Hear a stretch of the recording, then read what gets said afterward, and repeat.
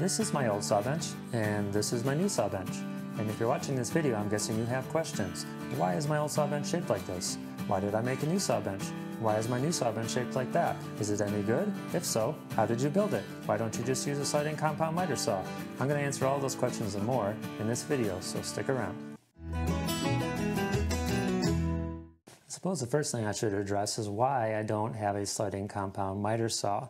Now the thing about sliding compound miter saws is that unless you're framing houses and working on a job site, there isn't really a lot of support for the workpiece on either side of the saw. So what people end up doing is they'll get a special table that it mounts to that has these wings that stick out and support the workpieces, or they will dedicate a space against a wall of their shop somewhere where they have basically their miter saw on top of cabinet, and there's really long support going in both directions from the saw.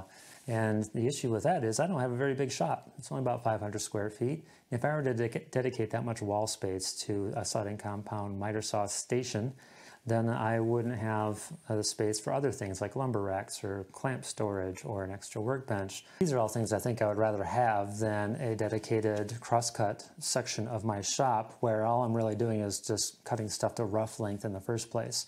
I do everything to rough length on this saw bench, and all the space it takes up, I'm sitting on right now. Another thing about a sliding compound miter saw is a lack of accuracy. Unless you're spending a lot of money on your sliding compound miter saw, you might find it quite difficult to get to where it's very accurate. Now, of course, a hand saw like this isn't that accurate at all. It's just a big old panel saw, and it's really only for rough cutting. But I can then take my workpiece over to my shooting board, and then I can adjust the length of that board, clean up the end of it, right down to the thousandths of an inch.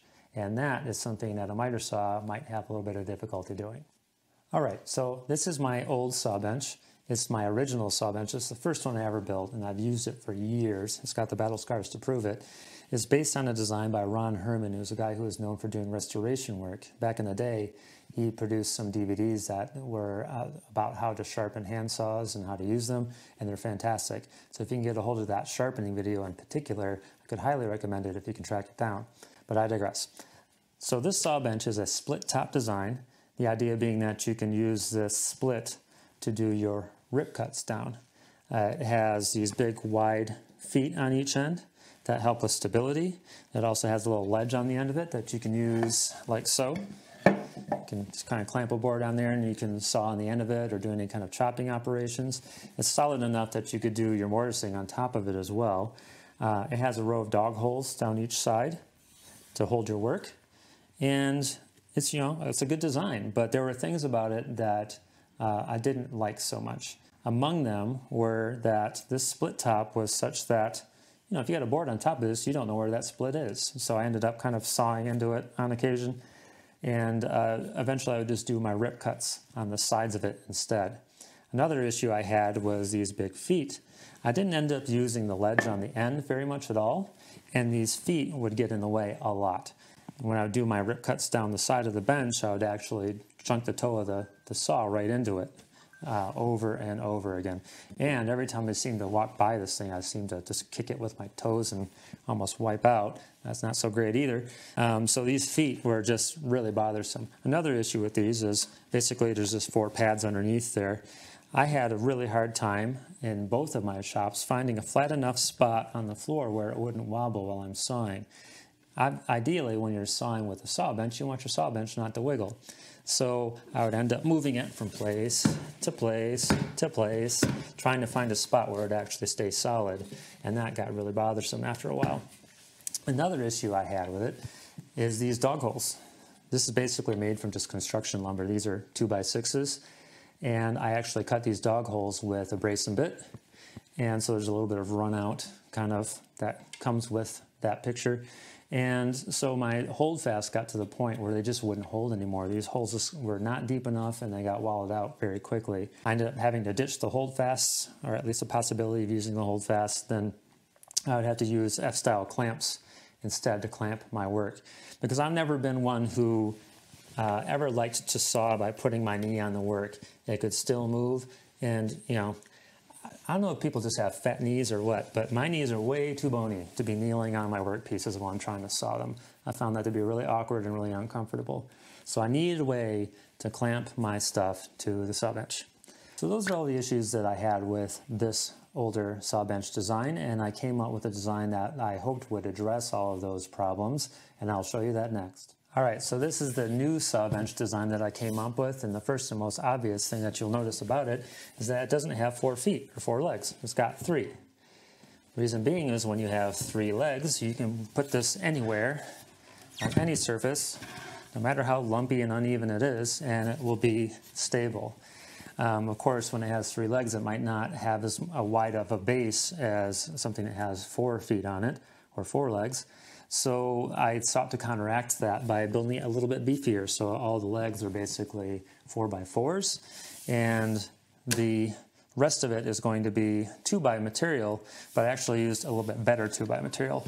Instead of going to the home center, I went to the lumber yard and I found some nice quarter sawn Doug fir that is clear of any knots, and of course not as prone to wood movement. It's been excellent for both my workbench build and the saw bench build. A lot of this material was actually left over from my workbench build. Another thing I did that ended up working out better than the old saw bench was that because I basically built a top and laminated it to what was essentially already a complete saw bench, I have double the thickness wherever there's a dog hole, which means that my holdfast actually hold. And it's a very solid interface from which to do, your cross-cutting or whatever. And of course, if I want, I still have plenty of areas where I can clamp a F-style clamp as well, if that's, something that's more convenient to use than a holdfast. So how do I like this new design compared to the old design? To make a long story short, it's awesome. To have 3 feet like this instead of 4 means I can put it anywhere on my floor and it won't rock. It's very stable. It's also very hefty, so it doesn't move that way. I can clamp ding or anything to it and cut it with relative comfort using either holdfast or F-style clamps. It doesn't have any feet sticking out of it that I can hit with my toes. My stretchers are nice and recessed so I don't chunk them with the toe of my saw. If there's any issue with this that I could quibble with, it's that I built it shaped like an L, and what I should have done is built it like a backwards L because I am right-handed. And, well, let me explain. So, when I'm doing crosscuts, I like to saw from this side of the bench because when I'm pushing on the saw, I'm actually pushing in the direction of where my extra support is. It's super solid that way. If I were to stand on this side of the bench and cut this way, not as stable that direction, which means when I want to catch the offcut at the end of a saw cut, when it comes free, I have to reach over my sawing hand to do that, and that's just a little bit awkward. I'd prefer to have this L actually be backwards, so the short side of the L points that way, so I can saw from this side of the bench into that extra support and catch the offcut when it comes free with my hand without having to reach over my sawing hand. If there's anything I would change about this, it's that. Other than that, it's freaking awesome, man. Now, if you like what you saw here, please hit like and subscribe. It would help me out a lot. Also, hit the little bell icon if you want to be notified whenever I release a new video. And if you didn't like what you saw here, keep it to yourself, pal. Or check out one of my other videos. You might like one of those. Thank you for watching.